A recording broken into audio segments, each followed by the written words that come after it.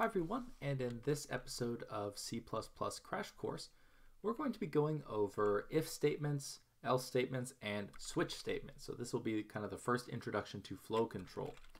So we'll go ahead and open up our example, which will be this CF, so for control flow, if else switch.cpp. Now, this program shows control flow using if else and switch statements. So we're going to see three examples. The first one will be this new line of code that we haven't seen before, which is this if block. Now, what is an if statement? An if statement is just a way of, deciding. Normally, up until this point, we've seen, a straight line of execution. So every single line of code will be executed.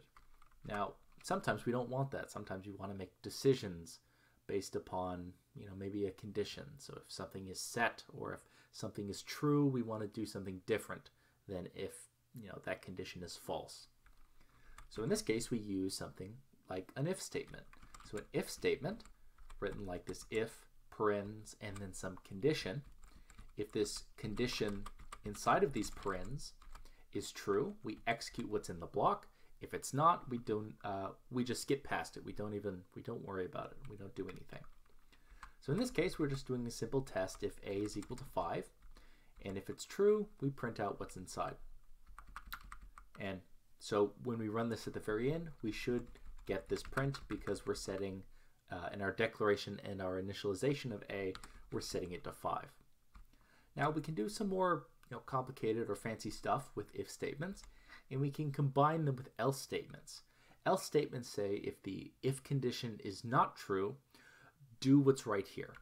Now, in this case, if we put an else followed by an if, it's saying if this if condition is not true, test this other if condition.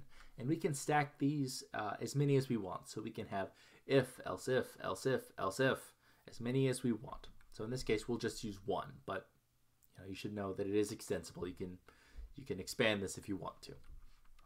So in this case, we're testing if a is greater than 5. So it's not true, so we'll skip that. And so we shouldn't print out this line. Then next, we get to this else if, where we test if b is equal to 10. Now, in our declaration and initialization of b, we set it to 10, so we should print out this line. Now, the thing about these if, else statements is if one condition is true, you do not test any of the other conditions. So in this case, if let's say a was greater than 5, we would print out a is greater than 5, and then we would go to the end of this block right here. Same thing right here. So we would first test, in this case, a isn't greater than 5. Then we test if b is equal to 10. It is equal to 10. So we would print out right here this line, b is equal to 10. And then we wouldn't go to this else statement. Now, the final thing, if we don't put an if after an else statement right here, like we do on line 22, this is our catch-all. So any other case that's possible will print out this line. So if a was, say, less than 5, and if b was not equal to 10, any of those possible cases, of which there are not infinite, but a huge number, as you can imagine, would print out this any other case. Now, sometimes we don't want to write if statements. Sometimes it can look a little bit wordy if we keep having to write if, else if, else if, else if, else if. Oh, I should also note, you don't need to have an else if statement in here. You could just have a simple if followed by an else statement. But sometimes we don't want to write all these if and else if, and we can use one other thing that acts exactly like if statements can, and that's a switch statement.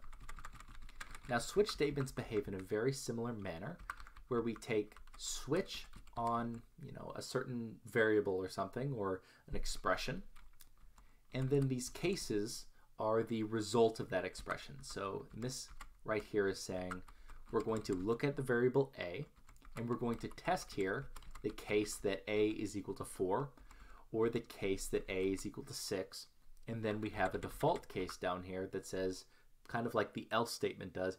Any other case, we will go to this default case. So then what we have are these, we also have these break statements in here. Now, why do we need these break statements? So up here, you know, just implicitly, if one of these statements was true, or one of these conditions, we wouldn't execute any of the other comparisons. So in this case, if A was greater than 5, we would print this, but we wouldn't compare if B is equal to 10. We just drop straight through and continue after this chain. Now, if we don't have a break statement and a switch and these switch statements, we would continue and do the next comparison. So you can have, you can end up having multiple things be printed out or multiple things be done if you don't include these break statements. Now, we don't need to include a break statement after default because it is the last statement in this long list of cases, or in this case, we only have 3 statements in here, but you could have any number you want. But we don't need a break here because it's already at the end, so there's nothing after it to execute. And then a return 0 to exit our main function. So let's go ahead and run this, and let's remind ourselves what we should print. So because we set A equal to 5, we should print the contents of, or we should print this line inside of the if statement. Now, we also set B equal to 10, so we should not print this A is greater than 5 because A is equal to 5 in our case.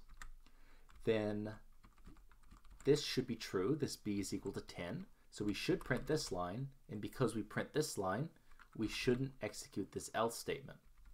Now going down to the switch statement, again A is equal to 5. We should fail both of these cases because A is not equal to 4 and A is not equal to 6, so we should execute what's in this default. And we can go ahead and compile this and run this, so we'll use G++.